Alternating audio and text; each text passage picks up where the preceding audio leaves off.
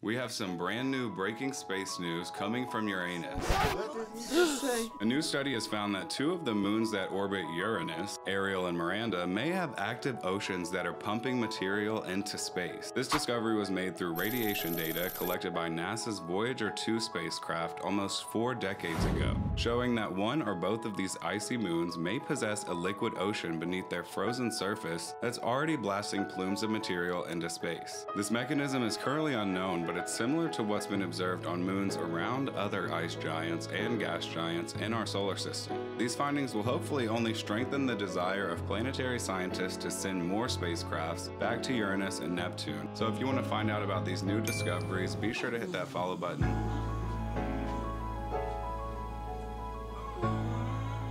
Okay, Lilo obviously wants to be in the video again. You know, there's water on Uranus. Okay.